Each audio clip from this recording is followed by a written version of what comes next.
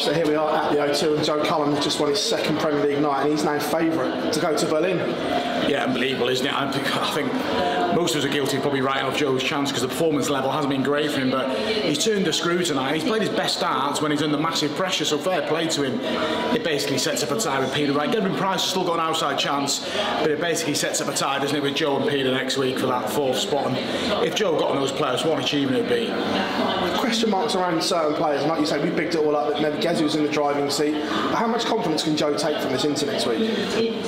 A lot of confidence, just be careful with it. Gavin Price, I thought, would crack it. I thought he was back last week and he succumbed tonight for his game. Joe's got to be careful next week.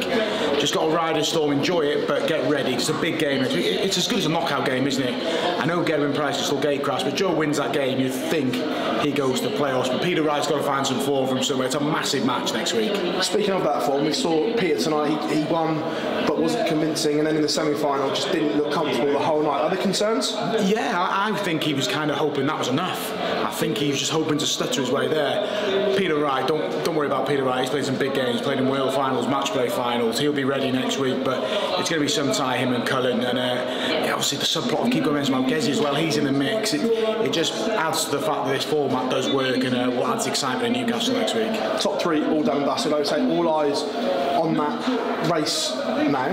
3 or 4 weeks ago, did you think it was going to go down to the wire? Well, no. Peter Wright's on 20 points 4 weeks ago. You don't think he's going to be on 22, well, 5 weeks later. And I think you'd feel the same. Everybody feel the same. You think he's going to find some more points. So no, I mean, I've got it wrong. I'm glad I've got it wrong because it's exciting next week in Newcastle. I thought the top 4 was wrapped up. It's not. But it's going to be exciting in Newcastle next week. And it backs the format up. We have too many nights of the judgment now. There's not enough to play for in the final lap. We've got plenty next week. Does Joe do it? Yeah, of course he does. Yeah, he's done the.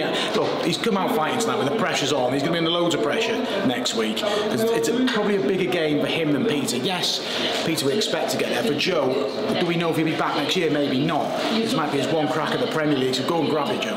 Mark, pleasure as always, and we'll see you in Newcastle. Cheers, Ozzy.